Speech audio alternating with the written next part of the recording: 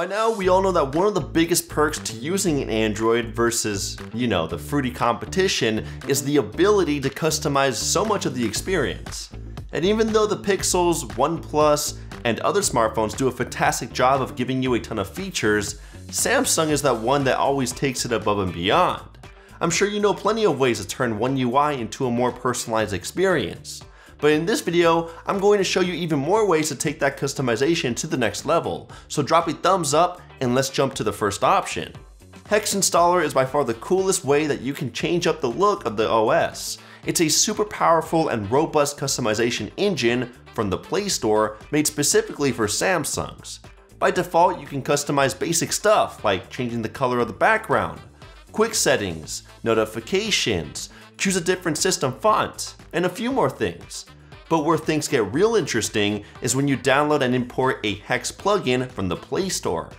Think of it like an icon pack, but for themes. Just like you can customize the apps on your home screen with an icon pack, you can customize your entire UI with Hex plugins. Some of my favorites are Hex Plugin AOSP, which makes everything look like a Google Pixel software.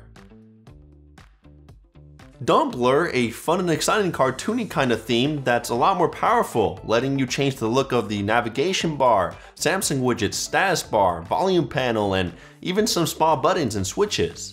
And then we have Maxtrm, which is probably the most awesome and most unique Hex theme I've seen yet.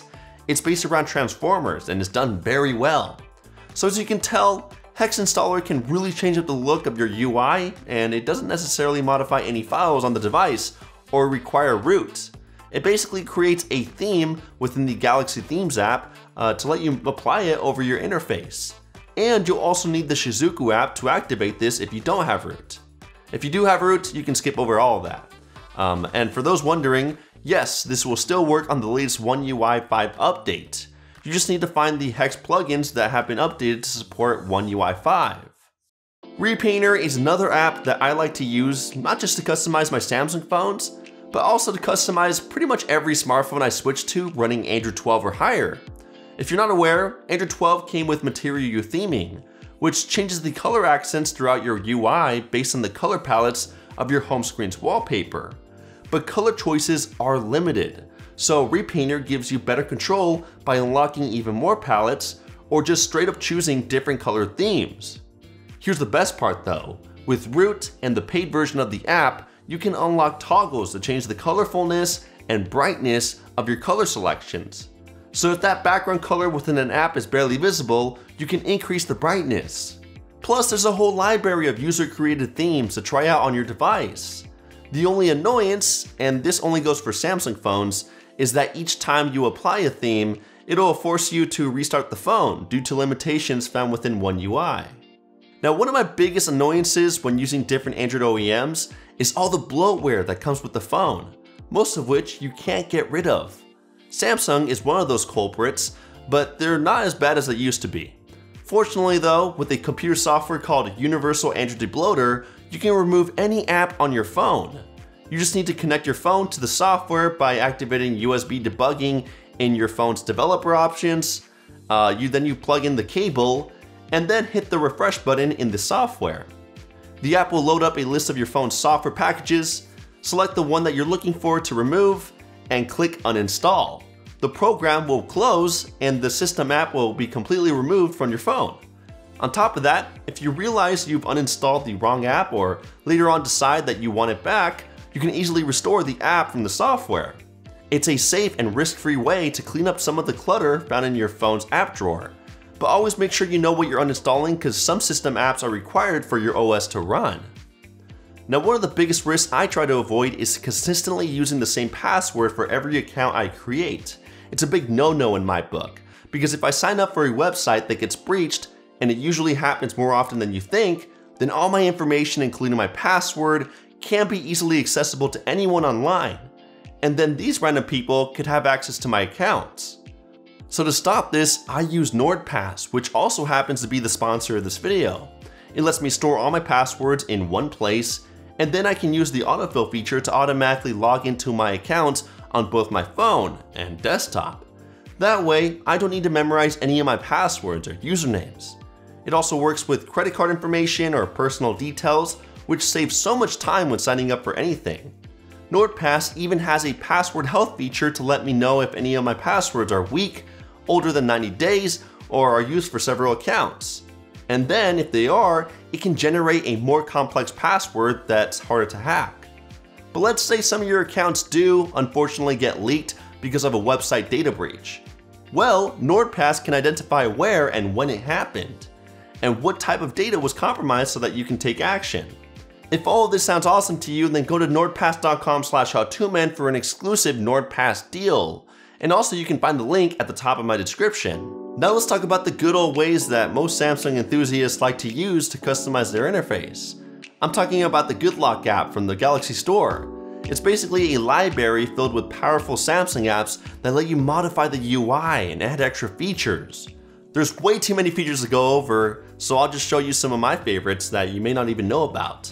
For example, with Camera Assistant, you can change the number of pictures taken when a timer is set, from a single photograph to as many as 7 photos on the timer.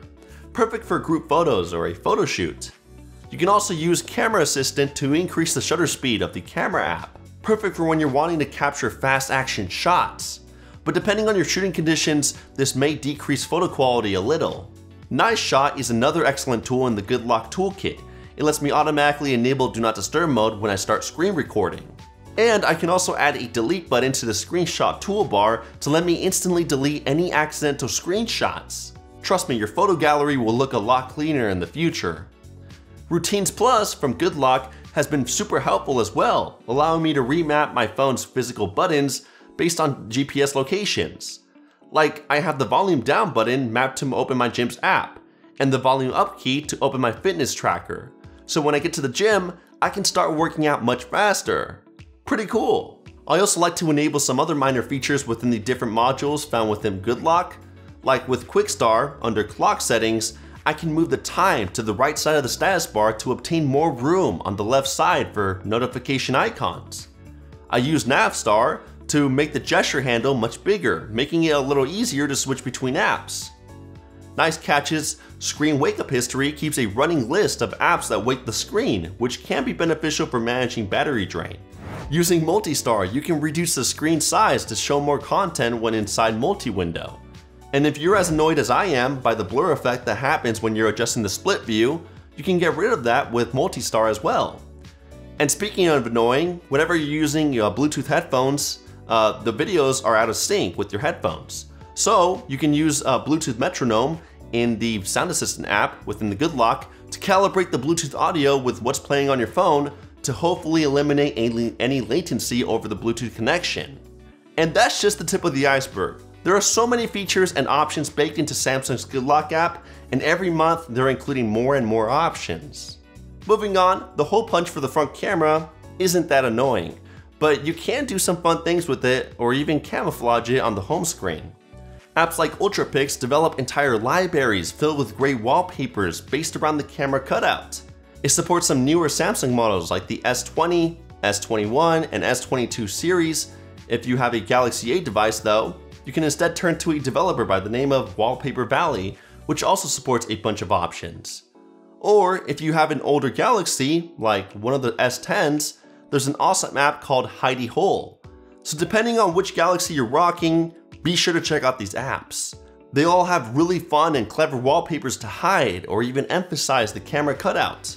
One of my favorite things about using a Pixel is that the power button lets me launch Google Assistant whenever I long press it. I wish I had this on my S22 Ultra, but instead, I'm stuck with Bixby.